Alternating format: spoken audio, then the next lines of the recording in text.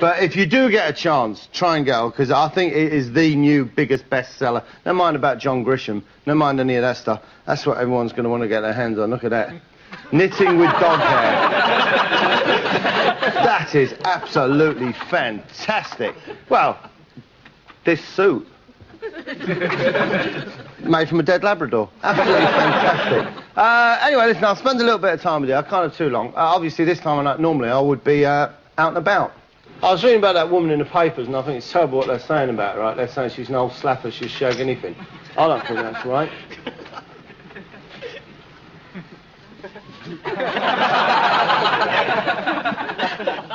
Whoa, she'll get the hump if she sees that. Okay, I'll finish with her anyway. Here's one of them television programmes that I make. This one was just a little bit I had to use in evidence because it was, I had to prosecute someone under the Trade Descriptions Act. Suddenly, another ice cream van roars up. I had to prosecute this bloke who runs the ice cream van, right? I didn't mind Apollo 16, right? Obviously, it's not a space rocket that he's in. I don't mind that. But it says there, super soft. Super soft, right? Now, if you're called Mr. Super Soft, then that's how you should act, isn't it? Like Mr. Soft. The driver is the father of the man under arrest.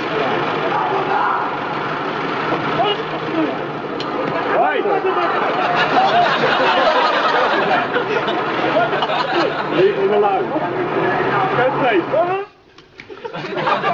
What I've done is I've made him change the name of his company now. It's Apollo 16, Mr. Far Too Hard for a Man of them kind of years. And